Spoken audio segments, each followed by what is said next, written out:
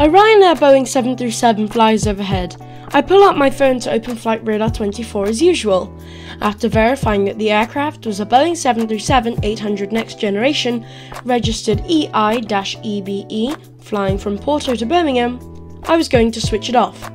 Having a few moments prior applied a 737 only filter, I then noticed a lone 737 out across the Atlantic.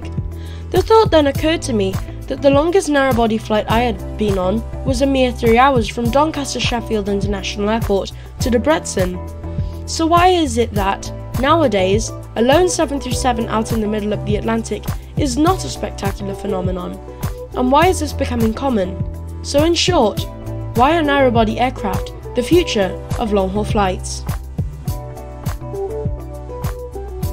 Just quickly before we start, what's the longest narrowbody flight you've been on? Let me know in the comments below. So, what do we mean by the term narrowbody aircraft? Well, it's just that, a narrow aircraft. Another term commonly used is single-aisle aircraft, which is also just that, an aircraft with a single aisle. Now, some examples of these aircraft are, as I'm sure you all know, the Airbus A320 and the Boeing 737. So the idea of flying these planes long-haul may seem a bit daunting. But where did this idea originate from? The Boeing 707 is renowned for starting a revolution in airplane design and technology. And guess what? It was a narrowbody. While it didn't have the range of a modern long-haul aircraft, say the A350 or 777, it did still have a long range. In fact, it flew between Madrid and Buenos Aires without a sweat. So if long-haul began with narrowbodies, why is it no longer the standard? Now, go and ask your friend who knows absolutely nothing to name a plane. What did they say? Spitfire, Concorde, Jumbo Jet? Stop! Jumbo Jet, you say? Well, there is the answer. The Jumbo Jet was, as I'm sure you all know, the Boeing 747. And the last time I checked... yeah, it's big. And how many aisles does it have? 1, 2... oh right, yeah, 2. Which, thanks to my high school education, has let me know that 2 is bigger than 1. I know, it's impressive. So that is why we don't fly long haul on narrowbodies. Following the 747 was the 767, still a widebody. Then, of course, Airbus's first plane, then ended up being a dual aisle, and you get the picture. So when do single aisle aircraft return to the long haul sector? Well, for that, we'll have to fast forward to the 757, and here we go again. Long-haul narrow-body flights. Examples are Newark to Stockholm, Keflavik to Portland, Malaga to New York, etc, etc. And there you have it, folks. Narrow-bodies are back. Can we have a round of applause? The 757 was a powerhouse of an aeroplane, and with the changes in ETOP regulation, it became a popular plane in some regard. While it did do well, the idea of long-haul single-aisle point-to-point routes didn't work. Nowadays, if an airline has the 757, they want to keep it for as long as possible. Why is this? As I just mentioned, the idea of long-haul single-aisle point-to-point routes didn't work for many airlines because airlines tended to operate on a hub-and-spoke model. This essentially means that airlines flew flights in and out of their hubs, requiring people to connect at the airline's hubs. A prime example of this is Emirates.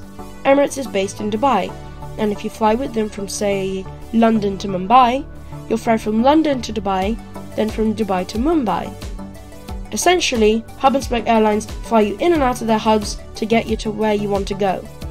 That was the business model generally used at the time of the 757, making it not such a great fit for many airlines. Then came budget airlines, with their shorter, direct flights that made money. Lots of money. They used direct flights multiple times a day and low fares to attract their customers, which took away mainstream airlines' passenger flow. This then made major airlines realize something.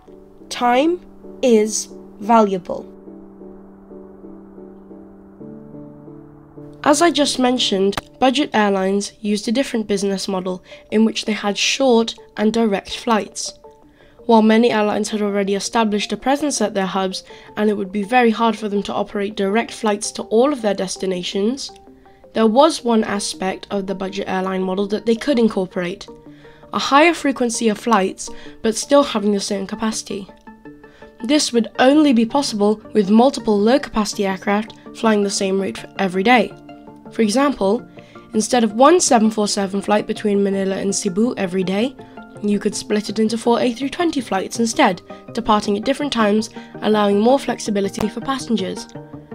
This is one reason for the rise in narrow-body flights, to increase the frequency of flights, giving passengers more flexibility when choosing when to fly. But this isn't the main reason for the rise in narrow-body flights. While the airline model does play a part in the main point, demand also plays a part.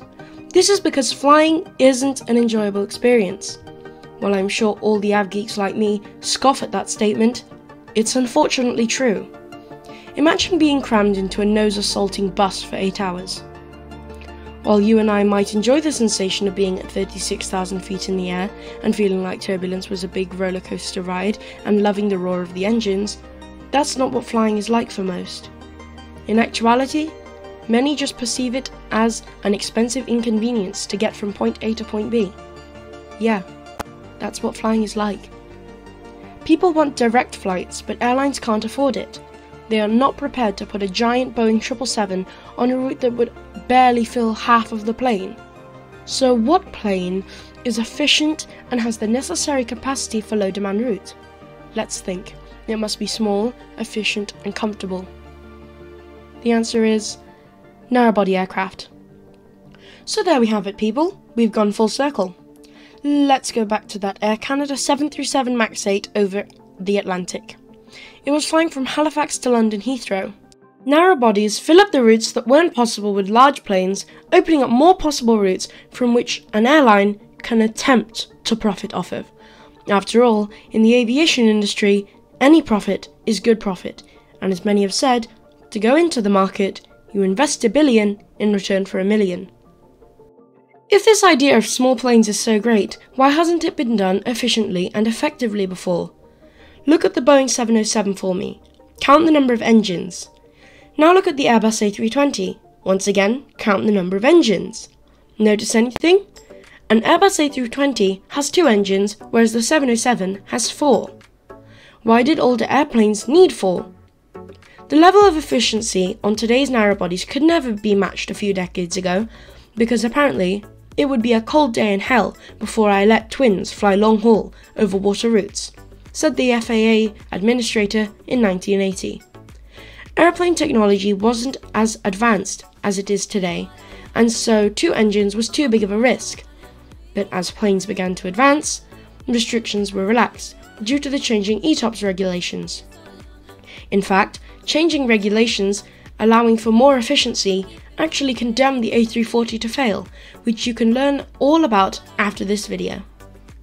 So, planes can now fly with 2 engines. Those engines are efficient, and that's perfect. Airlines can now fly efficient twin-engined aircraft. An airline sees a route with low demand, but still enough to feasibly open a route there on a narrow body. So, an airline takes advantage of modern rules and regulations and buys a narrow body aircraft. And there you go, the airline gains profit. So, the modern aviation world has allowed for new methods and ideas to become reality, enabling the things we are seeing today. Narrow bodies are now flying long haul because they are the only aircraft fit for the job. Gone could be the days of the super jumbos. Here come the days of the long haul narrow body flights. But how about the future? With the 757 gone and other aircraft like it non-existent, what plane will replace it? Well, that's a topic for another time. For now, thanks for watching.